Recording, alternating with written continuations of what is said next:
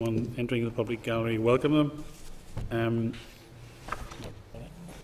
I'd also like to welcome Mr. Harry Harvey, his debut at the Public Accounts Committee, following his recent expensive transfer. I thought the window had closed. I have an audit on that, Harry. Okay, appreciate it. And wish you well. Can I just say to members that all mobile phones must be set to airplane mode or on silent or turned off. It's not sufficient to put them on silent mode and leave them beside your mic, because they really do interfere in this room with the recording system. The session is being recorded and can be accessed live via online streaming either on the Assembly website or Democracy Live. Anyone in the gallery who wishes to use their mobile devices, as long as they are in airplane mode, all devices must be muted. They can't connect to Assembly Wi-Fi. And the password details are available on the gallery rules. It's not permitted to take photographs or record any of the meeting. Agenda item 1 is apologies. Have we any apologies, members? Nope. Full house. Agenda item 2 is the minutes of the meeting of the 5th of February. As last week we were obviously at the Audit Office. Members will have seen the minutes, pages 6 to 11. Are members content with the draft minutes? Your permission to sign them?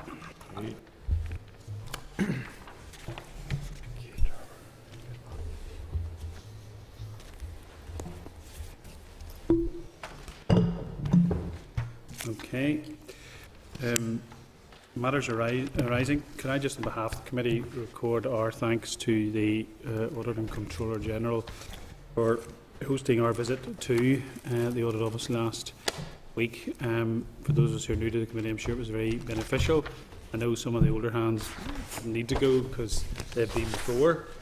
And I think it might be an idea if we send a wee note to Kieran just to express our thanks.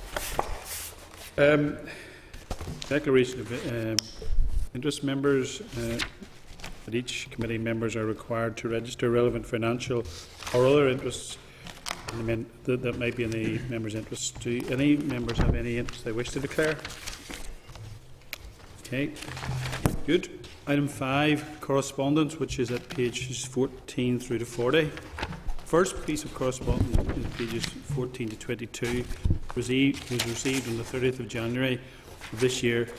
The correspondence is from a whistleblower, and I'm proposing that it be dealt with in item 10, i.e. any other business, due to its sensitivity. Are members content with this action? Yeah. Okay, thank you. Members, the second piece of correspondence at pages 23 and 24 has been received from Anne Watt, Director of Pivotal, which was dated the 7th of February 2020. I understand that Pivotal is a new independent think tank which has now produced a report called Moving Forward, Putting Northern Ireland on the Track for the Future. They're a public policy forum. Ms Watt, the Director, has asked for an opportunity to discuss this report and her future work. Is the committee content that we write to Ms Watt to thank her for her letter and invite her to brief the PAC at a meeting in the near future? Members agreed? Great. Agreed, thank you. Members, the third piece of correspondence from pages 25 to 27 is a further email from Mr Edward Cook dated the 12th of February 2020. Mr Cook has made further allegations in relation to Section 75 failings and funding to the University of Ulster. Is the committee content to forward this correspondence to the Economy Committee to consider the issues with regard to the funding of the University of Ulster? This is a live case, not within the remit of this committee to comment at this stage. Agreed. Okay, thank you. Are members content that we write to Mr Cook advising that the committee has considered the correspondence and then forward the correspondence to the Economy Committee for it to consider? Great. Yeah. Thank you very much. Get another letter back. Members, the fourth piece of correspondence, pages 20 to 40, is a memo from the Audit Office dated the 13th of February 2020 that includes the Northern Ireland Audit Office first day brief dated the 13th of February 2020. The Audit Committee is requesting the views of the Public Accounts Committee in relation to the NIAO budget position. First day brief is at pages 29 through to 40, setting out the strategic corporate framework and subsequent savings by the reduction of staff members, the reduction of senior grades and the recruiting of new staff under the new structure. Is the committee content to note that the capital resources of 4.06 million are required for the refurbishment of its premises. And currently, the NIAO are working with SIB and the Department of Finance Construction and Procurement Delivery to ensure costs are managed within the set budgets. Do members have any queries or questions on the position? No. Are members content that we write to the Audit Committee stating that the PAC is content with this approach and that it be kept, that we be kept updated in the final budget outcome and associated timelines? Agreed, members? Agreed. Okay. Item 6 is a briefing from RAISE. You just take your ease until we get the delegation into the meeting.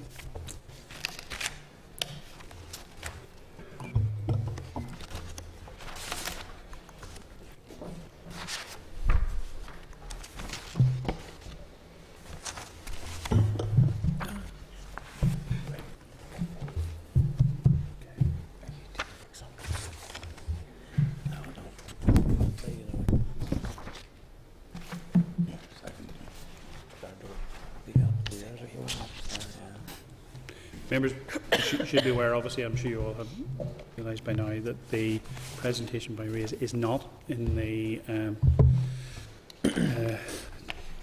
pack, but is in the table pack. But you would know that this is a live show because I don't think they're there. No? Just okay. Okay, we'll just take our leave until we try and locate them in the building. Okay.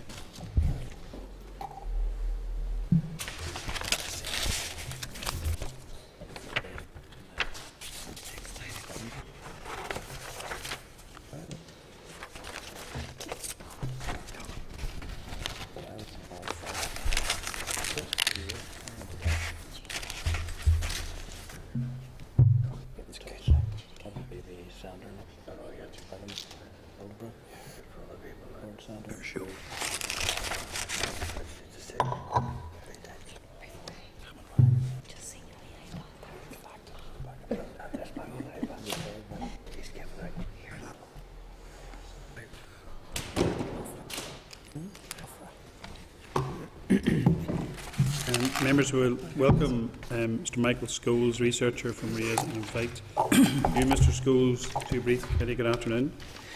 Thank you very much, Chair. So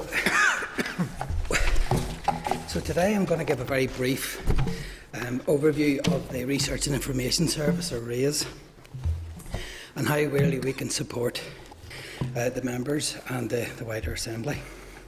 So RAISE is the Assembly's dedicated in-house, non-partisan, confidential research and information service.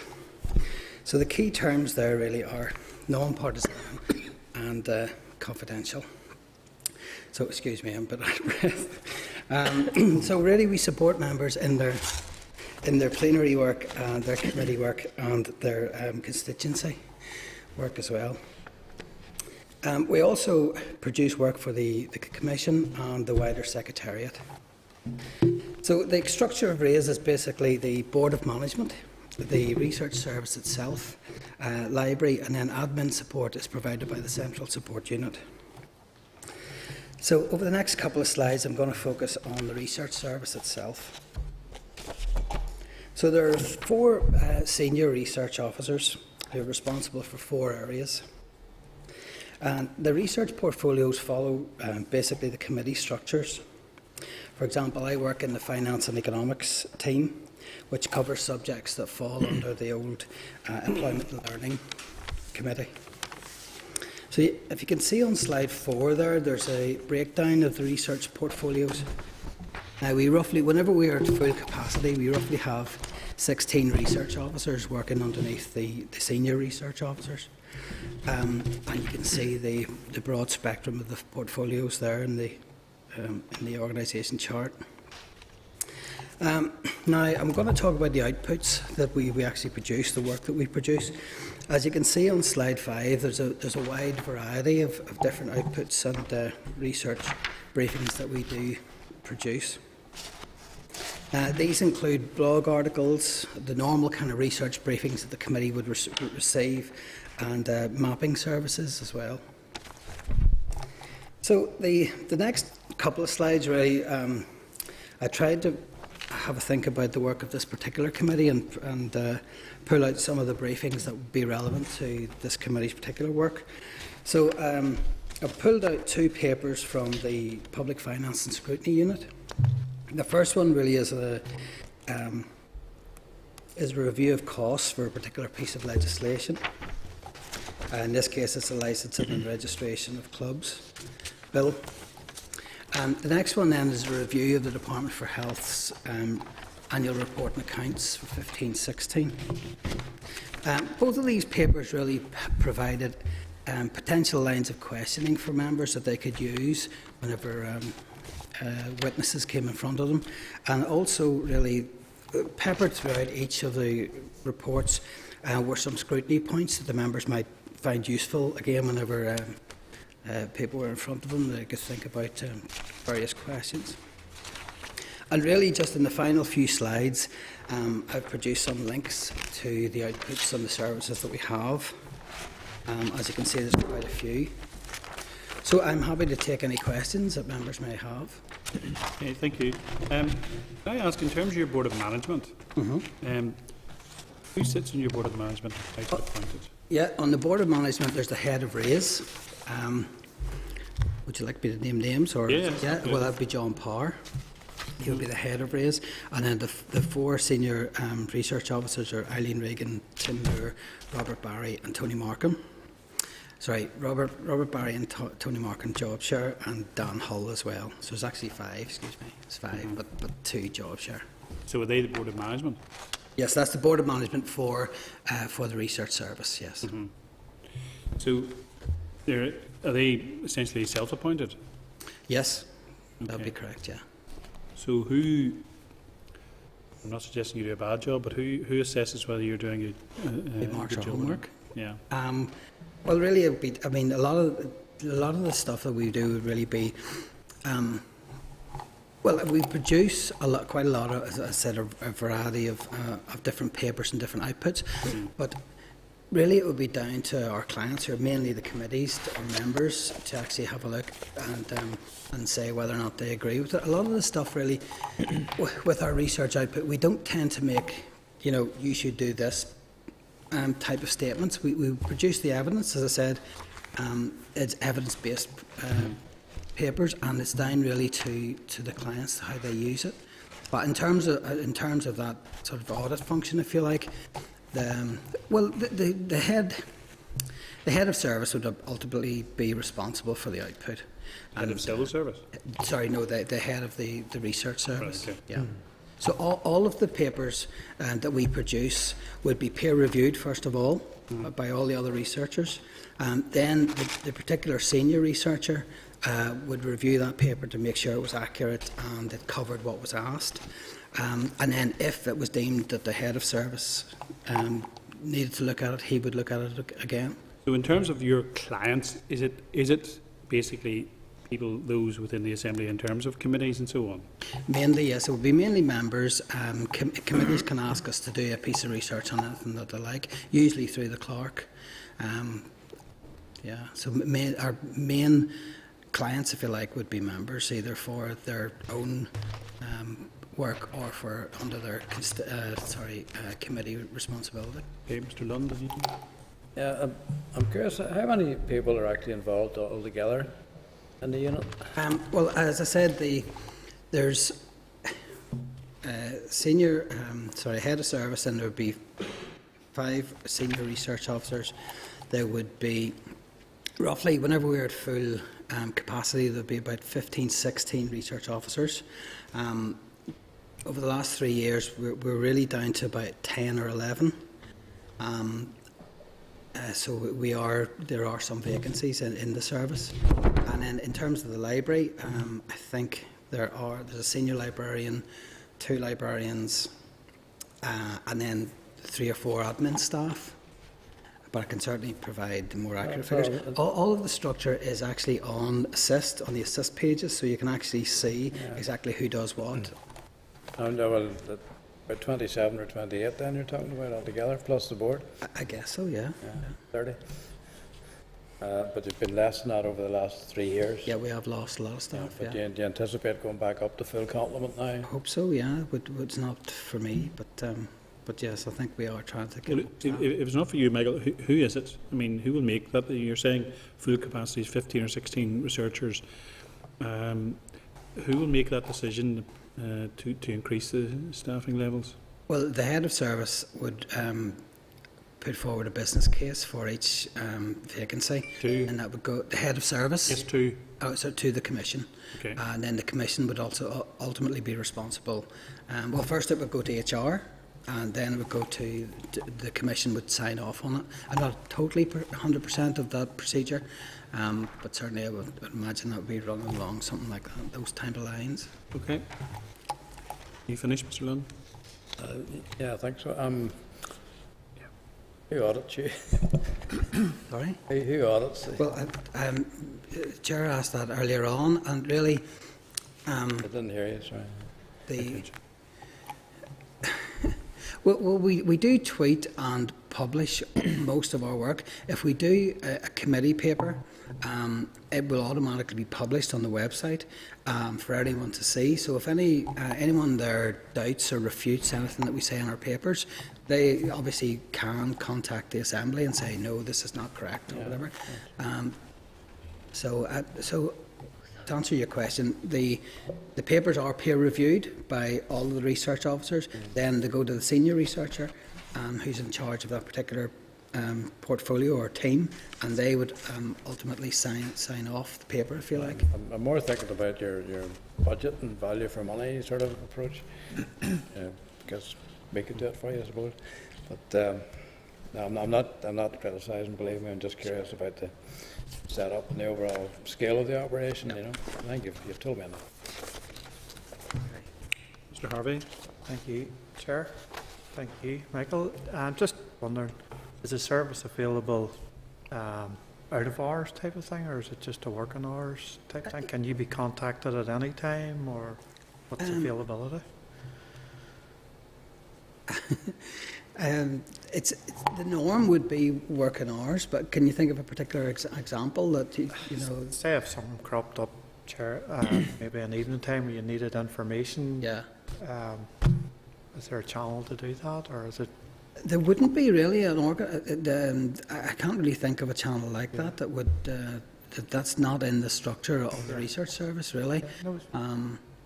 Whenever plenary runs, the library runs an hour after plenary the house closes, so there would be a chance to go into the library after. That would be only Monday and Tuesdays, but so hopefully that'll. Yeah, no, that's fine. Thank you. Thanks, Chair. Mr. Dallas?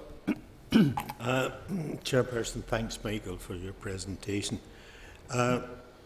One of the most successful bodies in this Assembly has been the Education Service. And there was in the past some outreach as well to try and inform the wider community of what exactly the Assembly does. Do you have any input into that? Yeah, well, what I can say is we have, if you like, the Public Scrutiny Unit has produced some workshops that try and sort of demystify the budget process, and we've done some work around that for engagement with external bodies, and also we had a presence at the Balmoral Show, for example, a few years ago, where we had a stall at the Balmoral Show trying to explain exactly what the research service does within the Assembly. That stopped really because people were more interested perhaps in other areas of the Assembly than the research service. But we have tried engagement, but I guess that the problem is that the service itself is really for members and for members of the Secretariat. So we don't want the public getting the wrong idea that they can actually use our services, because they can't.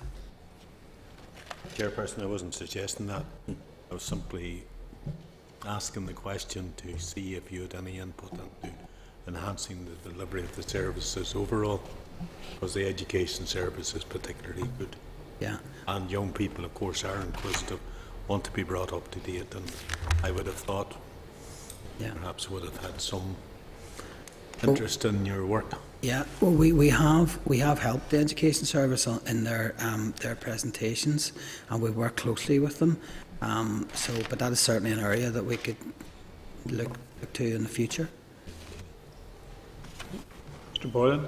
Thank you, Chair. And Michael, thank you very much for your presentation. And I have to commend the work that raised. I've used it a number of times in terms of helping us all with debates and everything else. I mean, the papers are very good. I just want to tie it into the actual search and evidence based. I mean, do you update it all the time in terms of bringing your papers forward, or how does that work out? Yeah, we would. We would do that as a matter of course. We have papers that senior research officers would always ask us to keep a watching brief on various areas. So every time sort of legislation changes or things need to be updated, we would do that as a matter of course. We would do that really through proactive pieces really that aren't commissioned, because obviously members are interested in their specific areas, but we need to keep a wider a brief, so we would do that through really proactive pieces, Right, and that is done as a matter of course. And just, sorry, through you, Chair, just to the other piece, I mean, you were saying there about them being peer reviewed by a number of... Yeah. Is then, obviously those papers are out on file, anybody could use them, or they... can anybody commission them out, or the likes of I'm thinking about the likes of the universities, or any students are studying or pieces for that piece or that type of work? That's a very good question. The committee papers that we produce are published on the website, so anyone can view them. If I did a paper for yourself, for example, you would have ownership for that, but no one else. You would need to agree with us that it could be published in a certain way. So that would be something that we would need to talk through. But essentially, as I said before, the service is really for the members, not for the wider public. So we don't really disseminate information. You haven't really thought about that, because I only said in the context we use that information as part of conversation and debate in the chamber. Yeah. A lot of the papers that you have are even informed committees. So I was just asking in that context. Well, I mean, we do offer a confidential service, so the member would have to agree that was okay that we release that information. Thank you. Thank you, Chair. Thank you. Okay. No one else? Okay. Thank you very much. Thank you. Okay, members, can we, with your agreement, move to closed session? Agreed? Agreed. This is the Northern Ireland